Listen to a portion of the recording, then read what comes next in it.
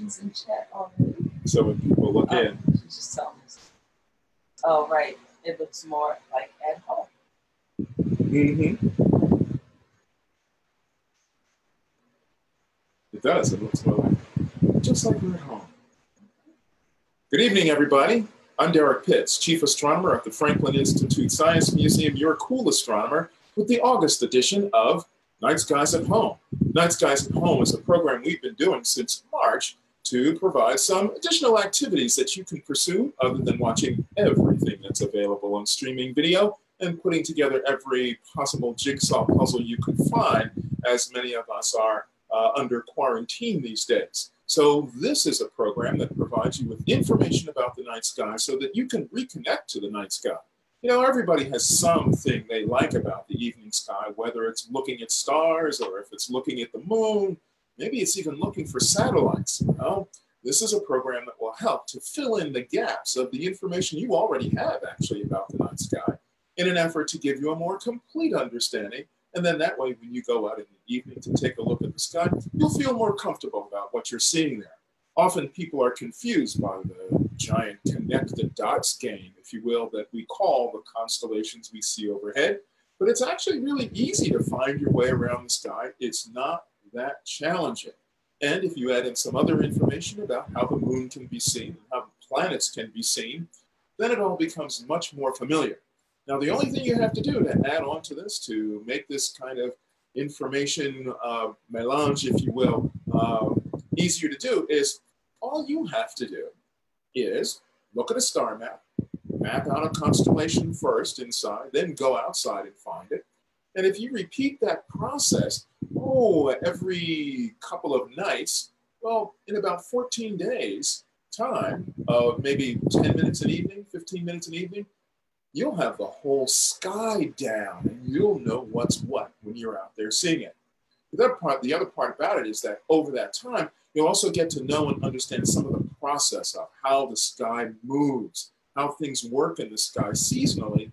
And then that way, you'll be able to keep track of your favorite constellations, your favorite planets and their positions, and you'll be able to figure out what's coming up next. And then when you go out to look at the evening sky, it's just a glance up to catch the familiar constellations that you've learned, and then move on to see other objects in the evening sky. Summer's a great time to do this too. The temperatures are good, and that means we can spend more time outside under the evening sky, enjoying the evening. And you know, it's also a great activity to do with your family because you can do it from wherever you are. You can do it right at home in your own backyard or even out on your front steps. This is not something that requires that you go out into the deep countryside. You can actually do it from a center city, from an urban environment. So no matter where you are across the country, even if you're in a city, these instructions, this information will be good for you to use. If you happen to be in a dark sky location, gee, that's great. You'll have lots more stars to see, but that also adds to the complexity of the sky. Working in an urban environment, you have the reverse of that. It's actually a slight improvement because what's available to us urban observers, if you will, are just the brightest stars of each constellation. And then that makes it easier to identify that basic star pattern that represents the artwork we see of the constellations. We'll talk a little bit more about that as the program goes on. But let's get started with what we're going to do tonight. Okay, here we are. It's August the 6th. And since it's August the 6th, just before we are coming up to the second week of August, this is a perfect opportunity for us to talk about one of those events of astronomy, observational astronomy, that almost everybody can do really easily. Doesn't require any equipment. In fact, most of the observations I talk about don't require telescopes or binoculars, although they can be helpful. And this particular one is the Perseid meteor shower. The Perseid meteor shower, one of the two primary meteor showers of the year. This one in August always occurs somewhere between April 11th and April 13th. This year, the peak is on the night of April 11th into the morning of April 12th. So as soon as the sky gets dark on the evening of April 11th, you can go out and start looking for meteors. We'll give some more specifics. In fact, I have a short program I'll show you about that. And we'll get into some details about what they are and where they come from and what you can expect to see and all that sort of stuff. So we'll get to that. That's one thing. The second thing that we're going to talk about this evening is planets that are available in the sky. We have great planets available, and there's even a very interesting arrangement involving two planets you can see, one planet you can't see, and extraordinary distances in the solar system. It's something that even though you can't see it, you'll be able to use your mind's eye to make it come into focus when you're outside observing under the evening sky. It's also something that you can show to other people as well, so they can enjoy the same kind of idea of distance in the solar system, okay? Let's see. Also this evening, we'll talk about the recent SpaceX Demo 2 mission. You'll recall that just last Sunday, 2 astronauts returned from International Space Station aboard the SpaceX Crew Dragon capsule. There, I got it out. The Crew Dragon capsule. This was the flight that allowed for full-on testing of a spacecraft that will be used now by NASA to carry astronauts up to International Space Station and back. We'll do a little bit about that. And summer constellations. Wow, we can't forget the summer constellations. So many great constellations. We're not going to do them all, but we'll do a number of the major ones so that you'll be set to find your way around the sky without too much difficulty.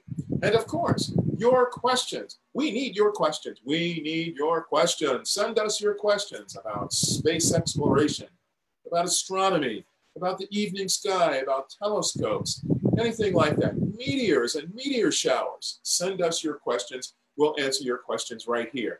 Don't think a question is too simple, and don't think a question is too complicated. I'll tell you right now, though, if it's too complicated, well, guess what? Well, we may have to do it online because we might need a chalkboard and some chalk to do the long equations and things like that. No, I'm just kidding. We won't do that. But if you do have complicated questions, feel free to throw them over here. We'll see what we can do with them. But whatever your question is, bring it to us. We'll see what we can do. So the first thing we're going to do here, we're going to take a couple of questions right now if we have any.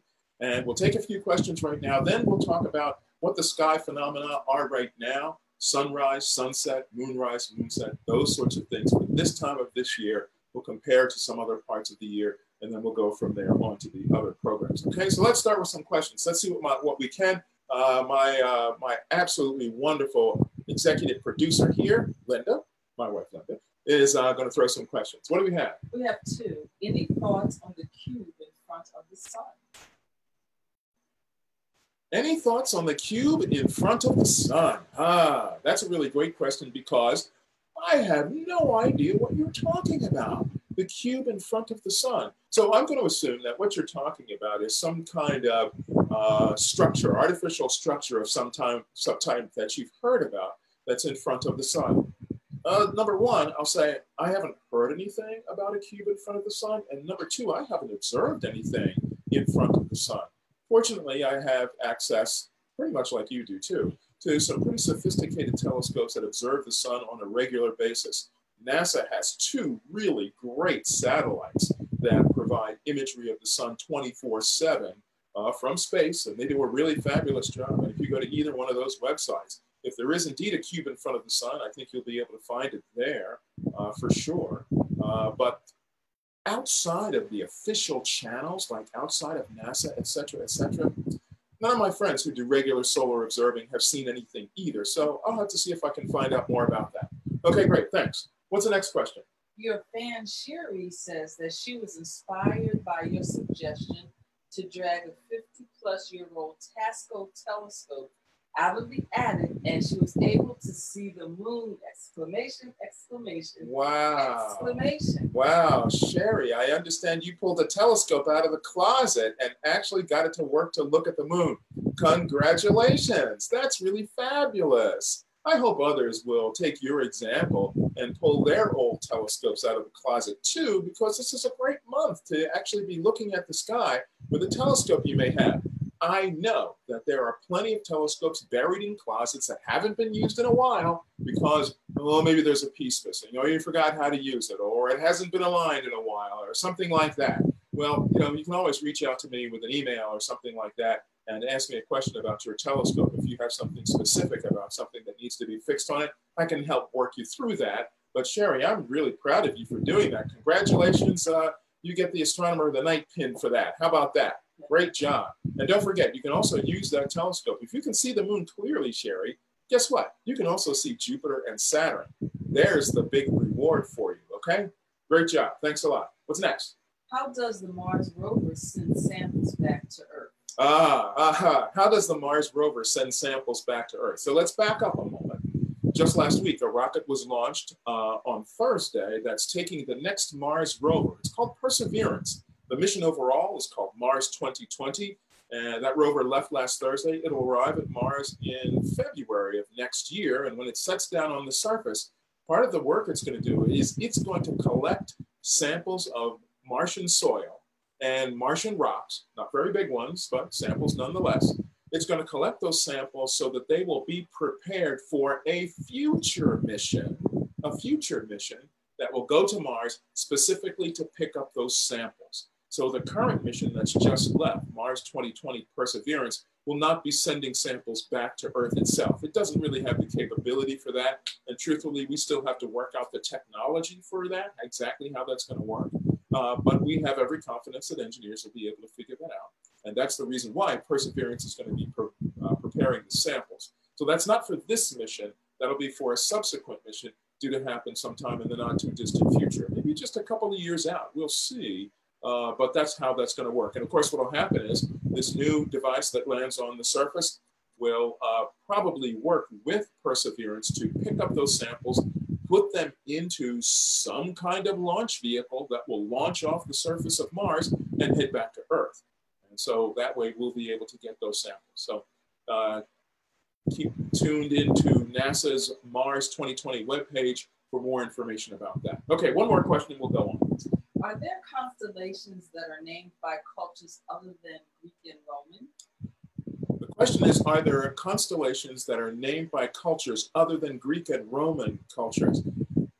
You know, as it turns out, we have used the Greek and Roman constellation names for constellation names as the default, if you will. The convention, as it's more politically appropriate to say, by convention. That means a group of people have gotten together and agreed that the shapes that we see in the sky, the classic shapes that we see in the sky, would be identified by classic Greek and Roman names. However, this is the very coolest thing.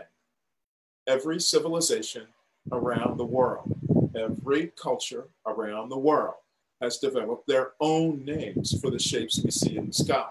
Now, the shapes we identify under the classic Roman and Greek names, well, that convention also extends to the shape itself, the figure that we give to the stars. By the way, the figure we give to the stars, there's a word for that. It's called asterism.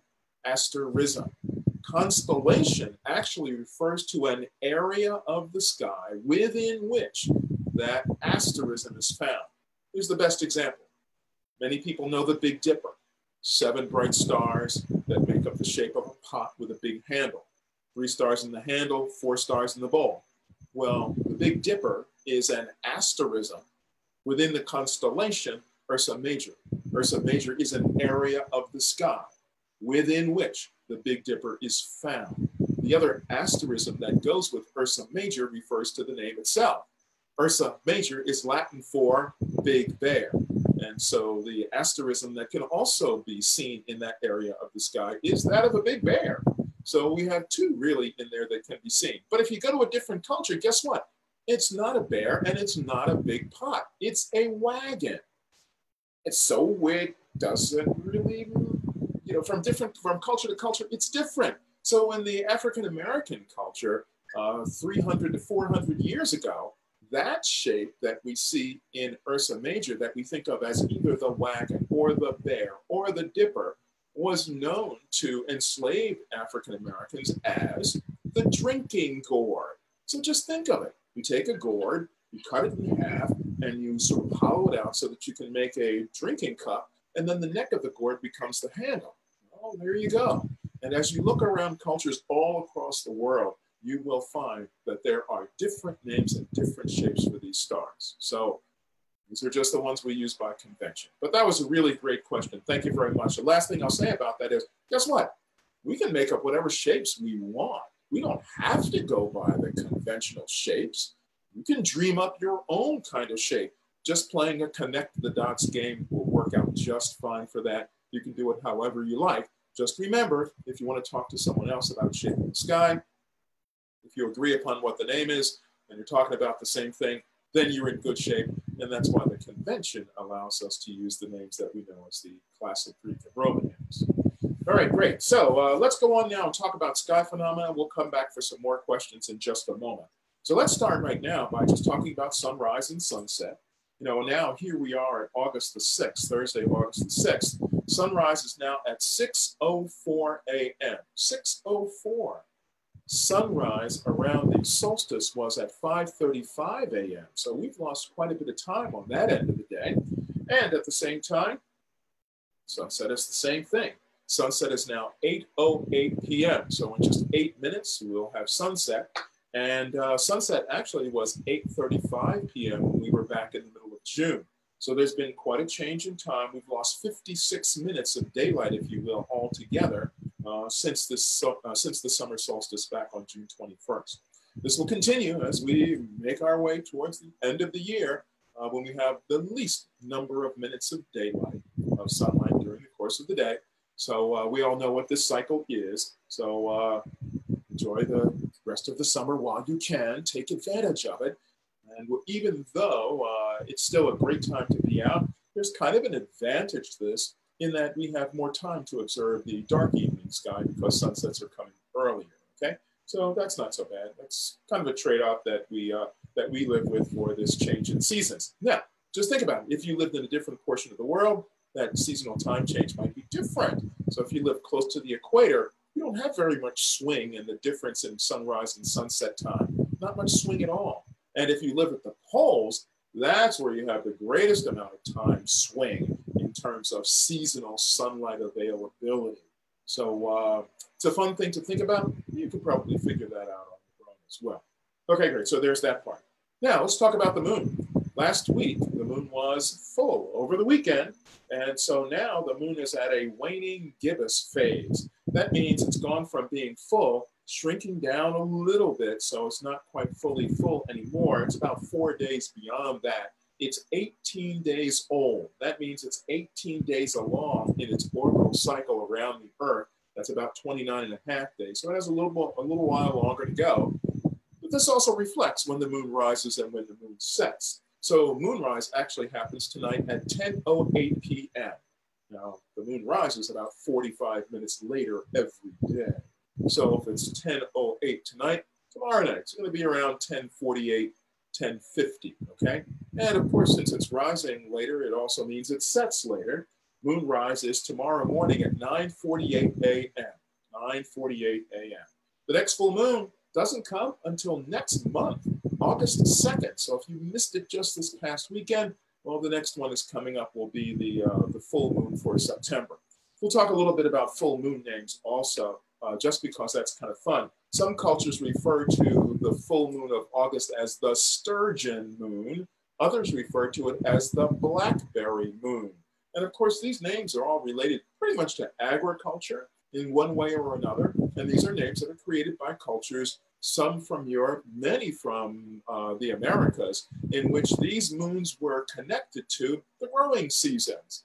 Very good reason for that too, mostly because people wanted to be able to identify which is the proper time of the year to plant, which are the proper times of the year to harvest. And if you connect this to a moon, then you have a whole month of time in which you can sort of assess what's happening with your crops. And it gives you an easy to grasp number or framework of time that you can work within.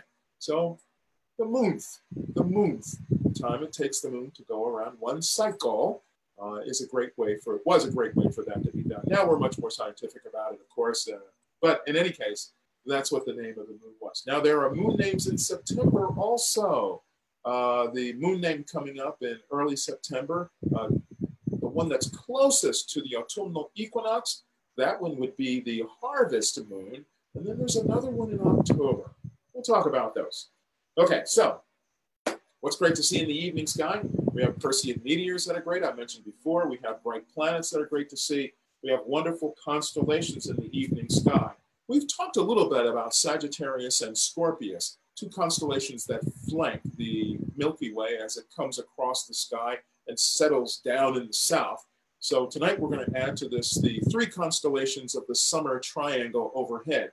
Now, if I'm not mistaken, I may have mentioned those before too, but I only talked about the bright stars. I didn't talk about the constellations themselves. So let's actually look at those constellations tonight, and you'll see how they all fit together right there.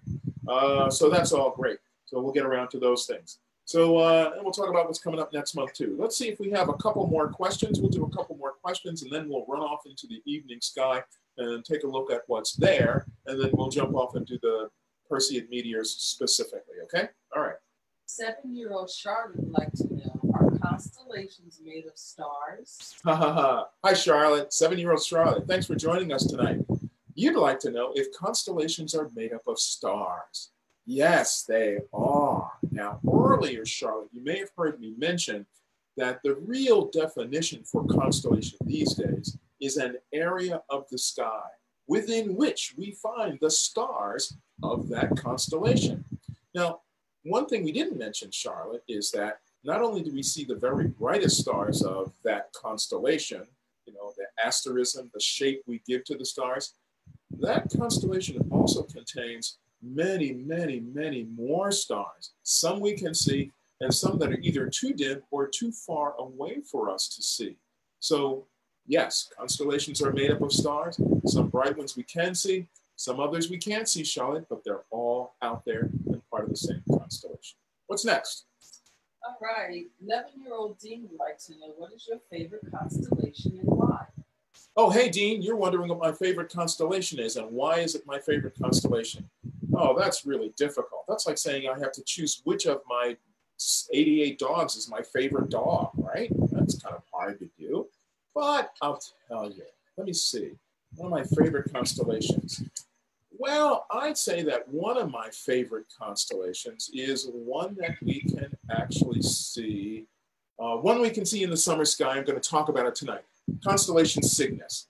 It's large, it's bright, it's easy to see. It looks like a big cross in the sky, actually. And let me see, what do I like about it? I like that it has a number of different kinds of objects in it. It has some double stars, it has some bright individual stars, and it even has a location where the first black hole ever identified is located. Now, of course, that's very far away from us, and we don't have to worry about that. But I like it that the constellation itself represents a flying figure. Cygnus actually represents a gigantic swan flying along the Milky Way. So that's a little bit of the story. My favorite, we'll tell you a little bit more later. Let's do one more question, and then we'll jump off into the sky. Did you hear about the meteor that hit in Nigeria, Africa in March? Oh, a meteor came to the ground in Nigeria in March, I'm hearing. I did not hear about that story. If it did in fact reach the ground, we would now call it a meteorite, and maybe there are some meteorite hunters out looking for it. You know, in order for that object to hit the ground, it had to be at least the size of a baseball or a softball. And we'll talk a little bit about that in just a moment. But here's what we're going to do right now. Thanks for that question. We'll talk a little bit more about that when we get to it. I'm going to grab my computer, bring it over here. We're going to share the screen, and we're going to jump off into the night sky and take a look at some constellations that are available to us right now. You know what? You can actually follow along at home if you like in a couple of different ways. Just give me a moment to get my camera set up here. You can actually follow along in a couple of different ways. You can follow on the screen with me here, but the program that I'm going to use is one that I really enjoy using. I'm going to share my screen here so we can get out to where I really want to go. And let me see, can I just get to, oh yes, here we are. Okay, I'm going to minimize myself here. We don't need to see me so much. Great.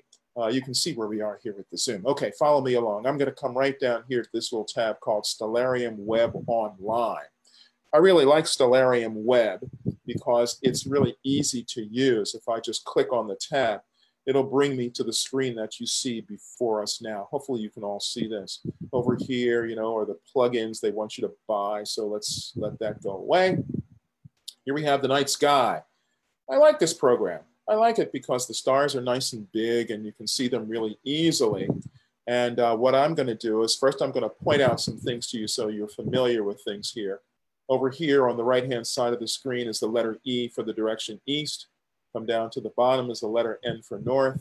Over here to the left is the W for west.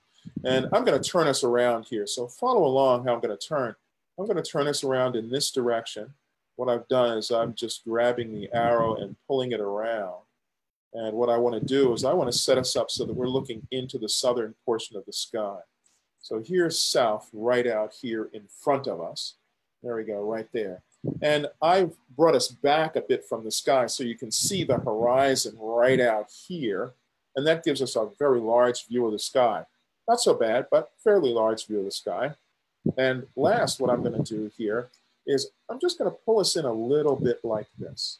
Just a little bit like that. And I've pulled this in so that we can see the particular constellations that I want you to look for a little bit easier. So let's do it this way. In fact, excuse me while I just change it a little bit. I'm going to back us out a little bit like this. And then I'm going to bring up the constellation outlines using this tab right at the bottom of the screen that says Constellations. And what that's going to do is it's going to give us names and it's going to give us lines between stars, as you can see here right now. Now, I did this just so you can see the constellations, the big major constellations across the sky during the summer. Now, this might look like a mishmash, but there's actually a way for you to organize how this works. And the easiest way to organize how this works, I think, is to follow along down through here where the planets are. So this little line that comes right down here, if I draw my cursor down through here, you're going to come through a group of constellations that I think many of you are familiar with. I'm going to start over here in the west. There's Virgo. I think you probably know that name from another astronomy context. Here's Libra right here, one you might know. Scorpius, you've heard me mention that before. Here's Sagittarius right over here. If you haven't heard me mention it, you know the name. Capricornus. And over here is Aquarius right here on this side. I'm going to add to this for you. Maybe I didn't call out a name that you know. I'm going to start on this side right here. See this guy right here? It's part of a group called Pisces. So there's another clue for you. And the last clue is this one over here. This is the back end of one called Leo. Leo. So I'm sure you recognize these names. They're part of the zodiac group of constellations, the zodiac group. The word zodiac itself means circle of living things. And these constellations that we see here are part of that group of the circle of living things. We know that there are 12 in the group, classically 12 in the group. And we can see here 1, 2, 3, 4, 5, 6, 7, 8 of those. The other 4 are around in the sky of the winter, and that's when you'd see them. So these actually give you a pathway through the sky where the sun, moon, and planets travel. So if you look, wow, right down there, there's Jupiter right behind Sagittarius, right between Sagittarius and Capricornus. But the other big dot you see here, that's Saturn. So we have Jupiter and Saturn right down here among these constellations of the zodiac group right here. Now, if you wanted to find these in the sky, all you'd have to do is take a look at the star map, recognize what the basic shape looks like. And Scorpius is a very good example because it looks like a big S shape right here. So you'd memorize what that looks like. Then you go outside and you find that in the sky. And once you find that in the sky, that's after the sky gets dark, then you can reward yourself somehow.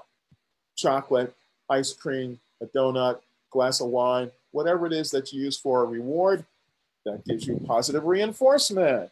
And then you're in good shape because now you want to do it again, right? Yeah, you certainly want to do it again. So now when you're going to do it again, the next thing you're going to do the very next night you go out, you're going to find another constellation adjacent and you're going to memorize the basic pattern. And then you'll go out and you'll find the 2 constellations. That's all you have to do. Then you get another reward.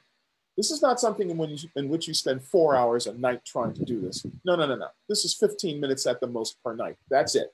That's it. No frustration. That's not what we're after here. So if you do this night after clear night, when you have 15 minutes after dinner, that way you can learn what's out there pretty quickly. Okay, but of course, you can also use Jupiter and Saturn as guides for where you want to go because Jupiter's so big you can't miss it. Saturn is smaller, but it still glows with a steady bright light. So that would work out really, really well. Now, let me see. If you had a small telescope, these would be two great targets for you to see when you're out observing in the evening sky during the summer right now while the temperature is nice and warm. And they would be a great targets for you to use to sort of get used to using your telescope again and figuring out how to work it.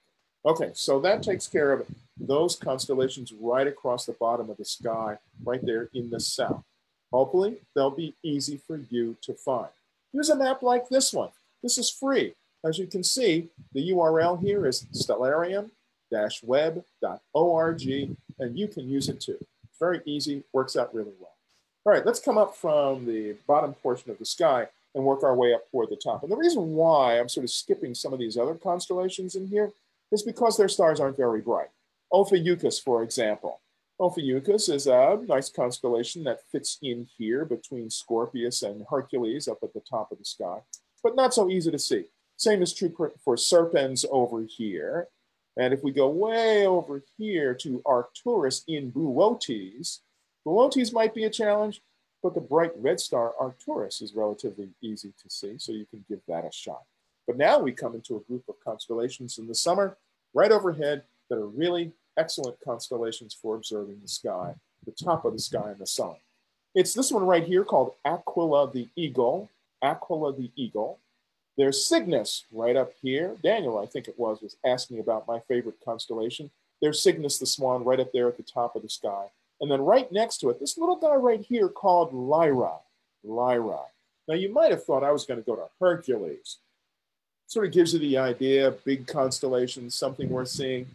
And yeah, the shape is pretty cool, but it doesn't have bright stars like these other three do. Now, the three main stars of those constellations make up what I've been referring to as the summer triangle. The summer triangle, very easy to see in the sky. And all it requires is that you identify this bright star right here. I'll give you the name. It's called Deneb, D-E-N-E-B. Here's another cool thing about this particular program. If you put your cursor on a star and click it, you'll get not just the name, but you'll get all this other cool information over here about Cygnus as well. You'll see what it says right out here along the side. It gives all this cool information, and it shows that Deneb out here is about 1,500 light years away, 1,400 light years away, 1,411.95 light years. That's a pretty accurate definition for distance. So I'm a little suspect about that, because the greater the distance, the more opportunity there is for error in how we measure that distance. So let's just say 1,400 light years. There we go, right out there. But look at the information here. So you have that information. That's cool. So there's Deneb right there. You'll need that star for one corner of the triangle, one point in the triangle. Here's the next one we're going to use right down here. This bright star down here in Aquila the Eagle. This one is called Altair. Altair. And you can see that Altair is just 16 light years away. Here's the information that gives you all this kind of stuff here. 16 light years away. And then last but not least is one of my favorite stars in the sky. It's this guy right over here, Vega. Vega. I really like Vega because it's a very bright, sharp-looking star. And in a telescope, this is the only star I know of that looks more like a diamond than any other star in the sky. It's really gorgeous to see. And Vega's not very far away from us either. It's only 25 light years away. So it's relatively close, somewhat like Aquila the Eagle. Somewhat like Altair in the constellation Aquila the Eagle. So what do we have here for constellations? Well, we have three interesting things. Two are birds, and one is a very, very different class of object altogether. You know how you play the game, animal, mineral, vegetable? Well, it's not a vegetable. It's not a mineral. You might think of it as a mineral. And it's not an animal. But let's do it this way. So Cygnus, as I mentioned before, is a swan. It also looks like a big cross. Let me identify the parts that make it look like the cross first. We'll start here at the head of the cross, come down here to the center, then down to the bottom is the foot of the cross. And here are the arms of the cross. Here's the crossbar of the cross right here. So you can easily see that gigantic plus sign in the sky, right? Okay, not hard at all. But let's make it into the bird that it actually is. So now this becomes a wing stretched out here on this side and another wing stretched out on this side. Right here, Deneb becomes the tail of the bird, And in fact, the word Deneb itself means tail, because one of the stars over in Leo, called Denebola, is the tail of the lion. Deneb Ola. This is Deneb in Cygnus, the tail of the bird. Right down here, though, is the bill of the swan, right here at a star called Albireo. And that's a really cool star. It's a really cool star. Why? Because it's a double. It's a double star. Two stars very close together. And these two stars very close together, guess what? I've just zoomed in here now so that we can get really close to this. And if I can keep it together here, right at Albireo, can we get close enough to split those two stars? Yes, we can. Now, here's the cool thing about this double star here, Albireo, you can see in the center of the screen. One of them is gold and the other one is blue. Oh, a stark blue color and a stark sort of orange color. So you can actually see this in a pair of binoculars or in a small telescope, the colors of these two stars, gold and blue. Now, the colors give us different temperatures, and I'll let you figure that part out. You can do a little research and digging on your own to figure that part out. But that star right there, that star is the one that looks like it has these two great colors. Now, coming back out, of course, I got us a little disoriented, so I've just brought us back into orientation again. I'll bring us back up so we can see the horizon. We all feel comfortable about where we are. Let's go back. Let's go out a little bit more because we do need Cygnus and Lyra as we continue. Okay, so we'll come out a little bit more. There we are. So now we understand that Cygnus happens to be that swan in the sky here. And note that the bill in this way is heading down toward the Milky Way. Let's go over here to Lyra. This constellation is something different. It's actually a gigantic, I shouldn't say gigantic, it's actually a small harp in the sky. Lyra the harp. It's a stringed instrument. And the bright star Vega, as I said, looks like a diamond in the sky. And that's really cool too. Here's another target for you, right next to Vega, right here, this little guy right here. That actually happens to be two pair of two stars that are right next to each other in the sky. If you use binoculars, you'll see how this one star separates or splits out into two stars. But you'll need a telescope to separate each of those two into their two stars. But there's a target for you to try for that. So that's kind of cool. That's kind of fun to see in the sky. That's not bad at all. And then last but not least, we're going to come down again. I need to rotate my sky around, I see. Here we go, just to get things squared away. And then finally, Aquila the eagle right down here, another bird flying along in the sky. Here's the head of the eagle right here at the star Altair, as we spoke of before. Here's one wing, tail down here, flying in this direction. So these two birds are sort of flying at each other, but fortunately, they'll never crash into each other. But let's see what the artwork looks like for those two stars, those three constellations at the top of the sky.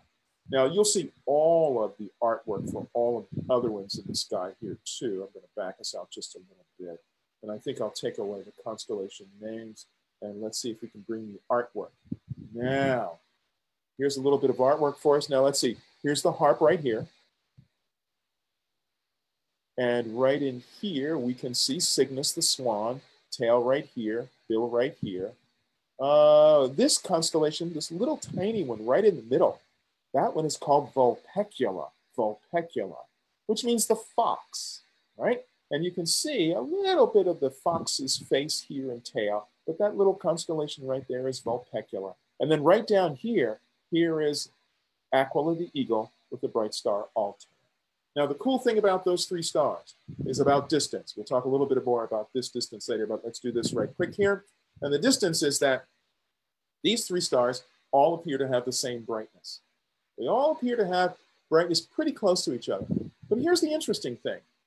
This star right here, Aquila, is 16 light years away. Just 16 light years away. This star right here, Vega, is 25 light years away, a little bit farther away. So if they're about the same brightness, doesn't that sort of tell you that either Vega's putting out way more energy to make it appear just as bright as the closer one, or maybe the closer one is a little weaker. Either way, there's a power difference between those two. And then last but not least, this one right up here, Deneb. They all appear to be the same brightness. But if you remember, Deneb was 1,400 light years away. So that must be a really big and powerful star in order to appear the same brightness as these other two that are so much closer. That's a really cool thing to be able to identify in the sky. Okay, so you can see the artwork for the others, and you can play with this in this program on your own to learn what the other artworks look like. So I think now we have this great setup of the sky where we can see these constellations that are part of the zodiac group, where the sun, moon, and planets travel. And then we spoke of these three constellations that make up the summer triangle: Cygnus the swan, Lyra the harp, and Aquila the eagle right here with their three bright stars. Easy to see. One last thing, let's mention this about these planets down here, because we're going to zoom in close on these just like this, just so you can see where they are. So you see Sagittarius over here on the right. Here's Jupiter and here's Saturn. Ready for this? Right in the middle, right in here, where you can't see anything, right in there, the planet Pluto is right in that direction. Now here's the cool thing about it. You're never going to see Pluto. Why not? It's so small. It's so dim. You'll never be able to pick it up. You'd need a really, really big telescope very far away from city lights in order to be able to see it. And then it would still not look like very much in a telescope. So don't worry about not seeing it in the telescope. But here's the cool thing. Jupiter stands at an average distance from Earth of about 484 million miles. 484 million miles. Saturn is farther away. It's about twice that distance at 886 million miles away. So we have 484 and we have 886, okay? Now, the next two planets in line, Jupiter, Saturn, Uranus, is about 1 billion miles out. 1 billion. It's not in the field here. The next one, Neptune, is another billion miles out, approximately. So we have 484, 886, Uranus at 1 billion, Neptune at about 2 billion, a little more than 2 billion, and another billion miles out from that is Pluto. So out in this direction, right out in here, at about 3.6 billion miles out from Earth is little tiny Pluto. So when you look at the sky, here's what you can kind of imagine. Jupiter is the one that's close. Saturn's a little farther away, but in between the two is Pluto, and it's way, way, way out. Think about that when you're looking at the sky, and hopefully that'll make it pop into 3 dimensions for you. Okay, so we've had enough time to look around the sky here. Please use this program. It'll really help you with this, and that'll be a great way for you to find your way around. Okay, so next what we're going to do is we have to do the Perseid meteors. So let's get on to that. So what I'm going to do here is I'm going to minimize the screen here, and that's going to allow me to bring this program forward so that we can make use of this one. This is a program that I created to help us understand a little bit more about dust from space, asteroids, comets, meteors. Now we're really after the meteors part of this, so let's get rolling right along with this. So space dust, plenty of space dust in our neighborhood. And here we can see the arrangement of planets, and guess what? They're not this close together. It's just been scaled so that we can put them onto one slide really easily. But there's plenty of dust in our solar system, and a lot of it is asteroids. Asteroids are a hunk of material left over from the beginning of the solar system that haven't been swept up into planets. And so it's out there orbiting around the sun. And you can see right here in this graphic where some of those asteroids are. So there's the main asteroid belt here, and then there are the asteroids that sort of orbit along in the same path as Jupiter. And there are many, many, many more asteroids throughout the solar system. If we wanted to compare asteroids to something else, we might compare them in size to comets. So in this image that's been all put together to show you these different things, all these objects that you see here, the big ones here in the center and then off to the upper on the left side, those are all asteroids. Down here in the lower corner, these are comets. Now the reason why we mention comets is because meteors are the dust and dirt that melt out of the nucleus of comets. So right down here, you're seeing images of the nucleus of various comets, the most famous one being Comet Halley right here. But when we see meteor showers in the sky, we're actually seeing the dust and dirt that melts out of the nucleus of a comet. Oh, wait, no, not that kind of comet. That's a comet from 1964, a Mercury car called a comet. Not that one, not that one. But comets like this that you might see in the evening sky. Now, these are from a couple of years ago and were very easily seen. And we had a comet come through our solar system just a couple of weeks ago, Comet Neowise, that some may have seen. But the skies are really murky here this summer around this region, so that made it difficult. But these are real comets.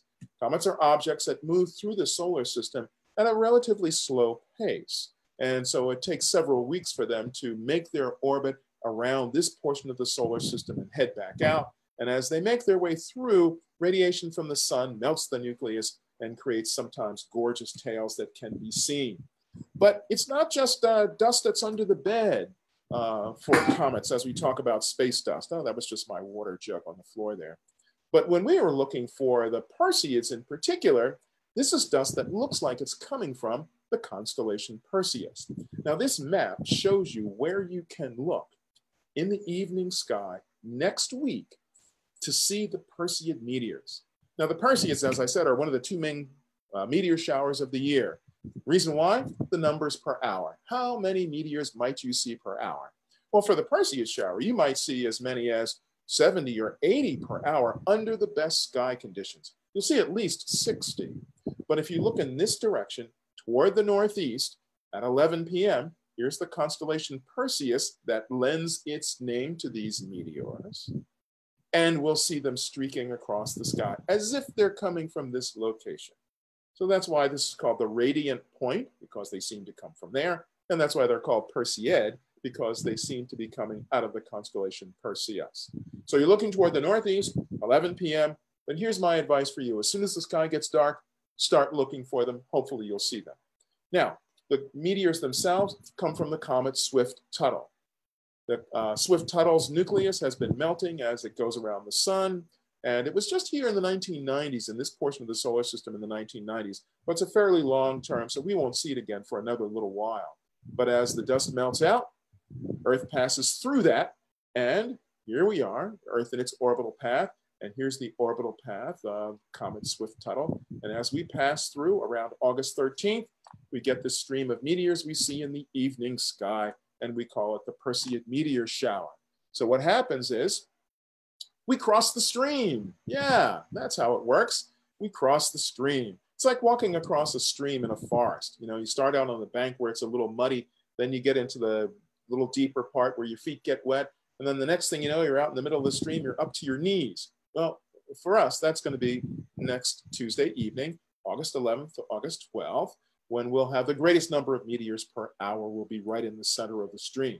We'd love to see something that looks like this, a lot of meteors streaking through the sky. But what we'll really see is something a little more, well, without the northern lights, of course. We might be able to see bright streaks zipping across the sky.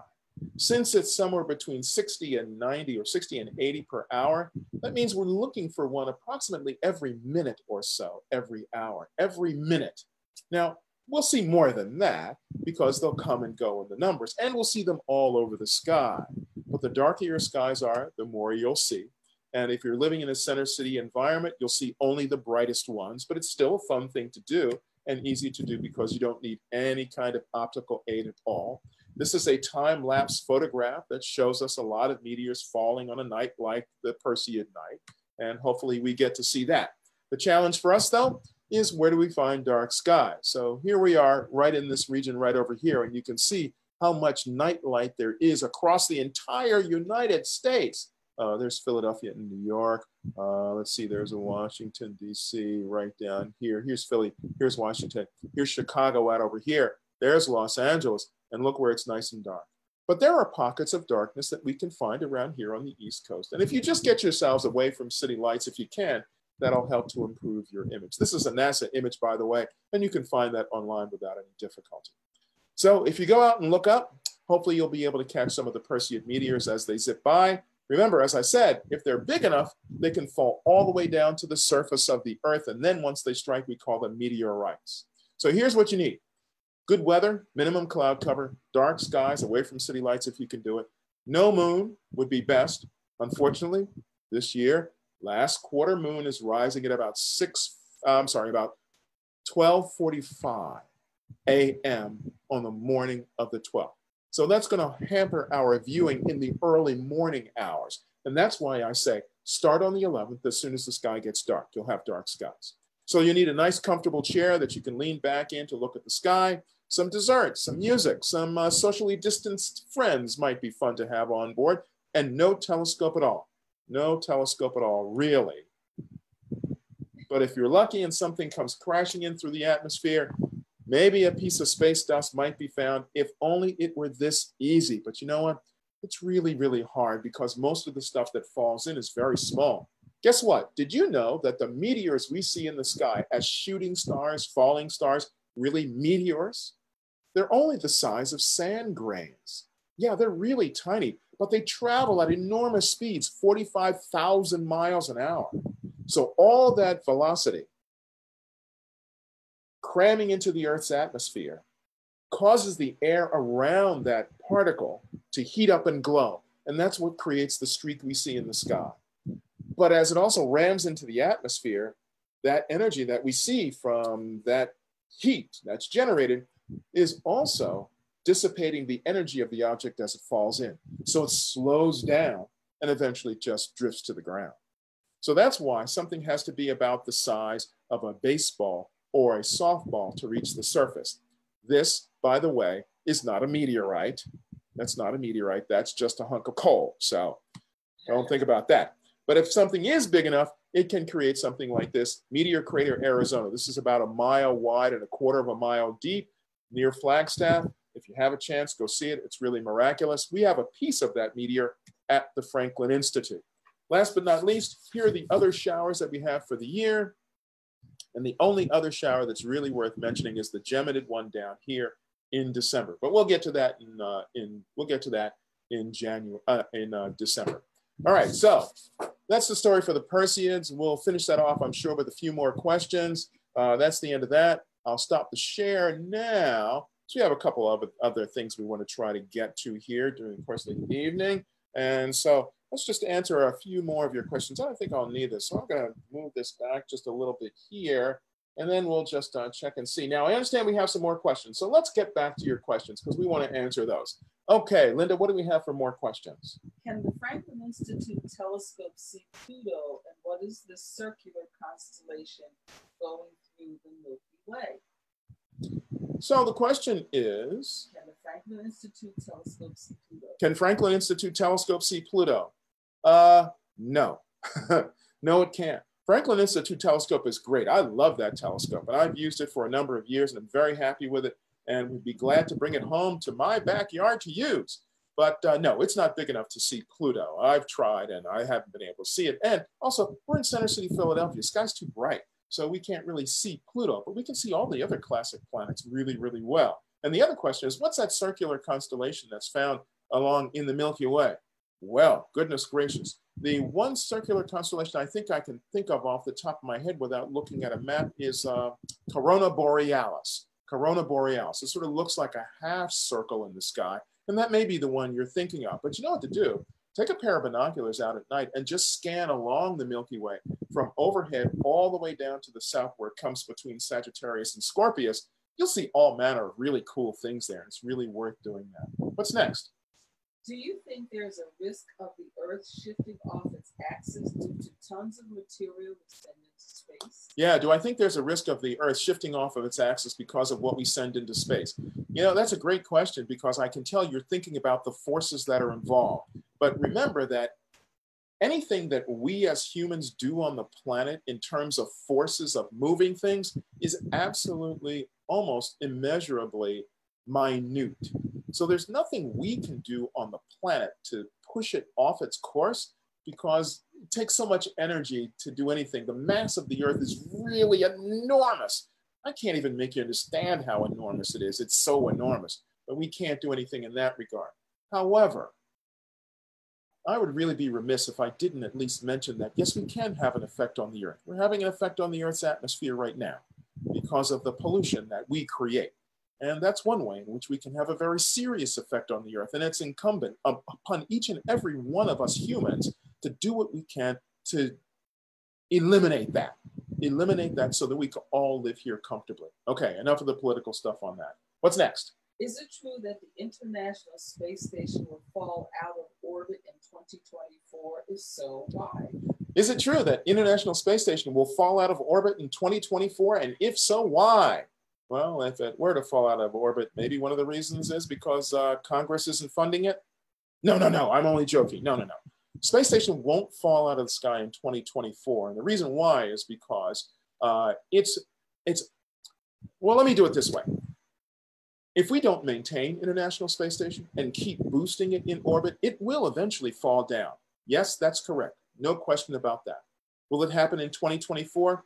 Most likely not. And the reason why is because space station is so vital. It's so usable. It has been upgraded so that it will last for a very long time.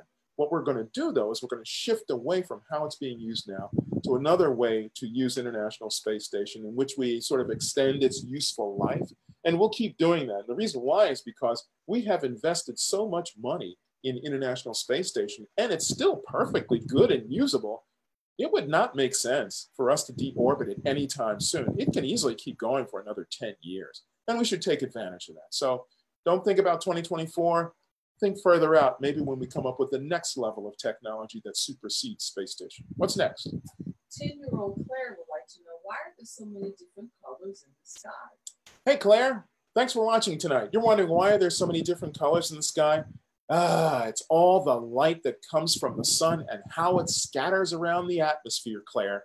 It has to do with dust particles, water vapor droplets, the angle at which we see the light coming around the sky. All of those things help to create the marvelous color we see, including the basic blue sky that we see in the sky, the regular sky color.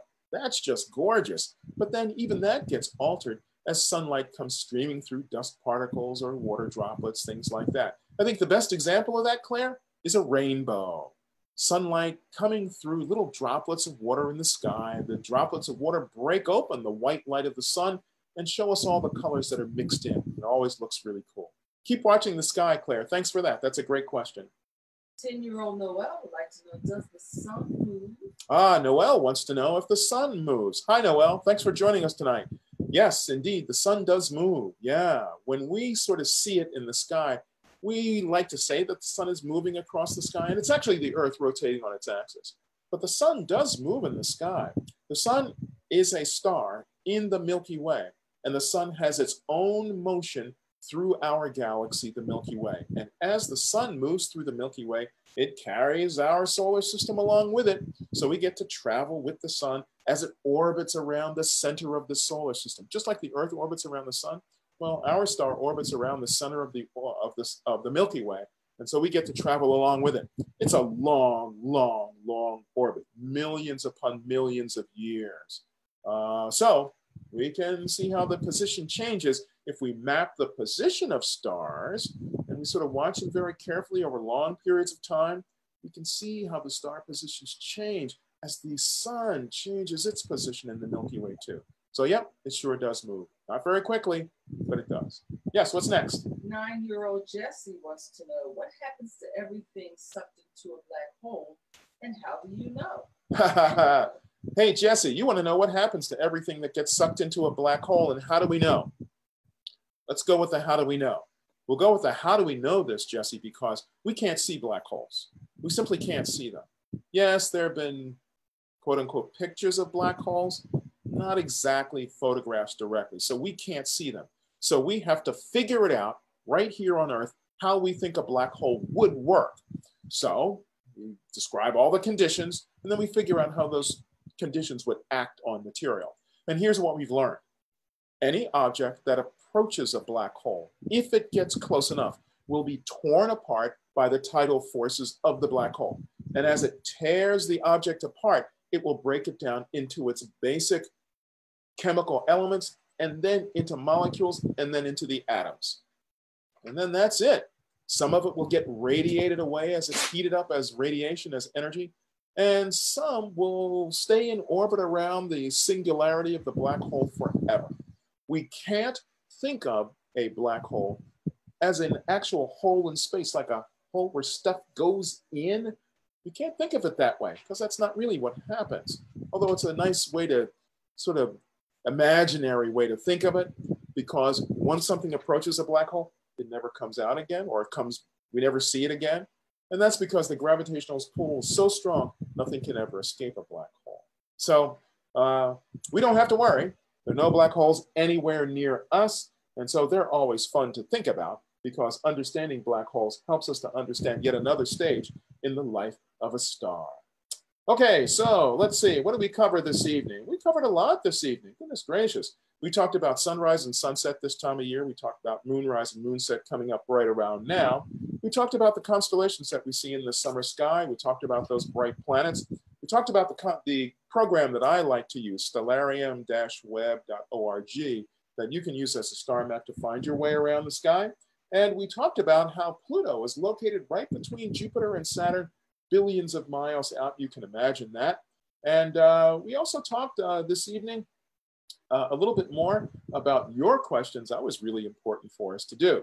So I think we've hit everything we wanted to get this evening. And so next month, here's what we're going to do. We're going to talk about the autumnal equinox coming up in the middle of the month. And we'll talk about the moons, the harvest moon in September, and one other moon that goes with that as a pair that comes up in the next month. But we'll put the two together and talk about those. Now remember, it only takes a few minutes each day to catch up with the sky. You don't really have to spend an hour. You're only going to spend maybe 15 minutes doing this. And if you do it as I describe it, you'll learn the sky in about 2 weeks, about 2.5 weeks. Take some friends out with you. Take some family out with you to enjoy the sky. You know, it's a great way to reconnect with the universe. And, you know, nowadays, maybe it's a good idea for us to get outside in the evening and just exhale a little bit. Take a moment to relax. Take a moment to look up at the sky and enjoy the beauty of the evening sky. So, as I like to say, you know, it's your universe. You should explore it. So get out and do that. Now remember, before we go, the Franklin Institute is now open. So we want you to come visit us. We've got all these great protocols in place for your safety, and you can still have a great time with the exhibitions we have open. Remember, right now we have this great traveling exhibit called The Presidents. You should come check that out, as well as some of your other favorite exhibits at the Franklin Institute. In fact, I'm there often too, and if you want to stop by and ask me a question, please feel free to. I'll be happy to meet you and help you with a little bit of astronomy stuff. Okay, great stuff to be seen in the sky. We've had a good time tonight. We looked at a lot. I hope it was very helpful. Don't forget, Perseid Meteors, next week, August 11th into the 12th. As soon as the sky gets dark, you go out and look and enjoy observing the evening sky. Thanks for all the great questions. Thanks for being with us. And we'll see you next month, because we're going to do this again on the first Thursday night of the month of September. So we'll be looking for you then. Come back and join us. If you sent us a question, we didn't get to answer it here, don't worry. We'll jump online and answer your question later. Again, thanks for joining us. Marvelous to have you with us. I'm Derrick Pitts, Chief Astronomer at the Franklin Institute, your cool astronomer. You can also reach out to me on Twitter. My Twitter handle is, of course, @CoolAstronomer. What else would it be? That's me. Okay, thanks for joining us. You folks have a great evening. Enjoy the rest of the month, and we'll see you in September. Take care. Lots of great questions this evening. Oh, indeed. Yeah. Just to get to. Really enjoyable. Yeah. It's great getting those questions like that. Yeah. The fact that you can answer them. Well, yeah, sure. We can make sure we answer them online. And I love to see how people are thinking about how the sky works and trying to figure things out. It's all stuff we sort of know. We just need a context to put it in that makes more sense for us. Yes, and all the young astronomers that are out there listening too. That's great.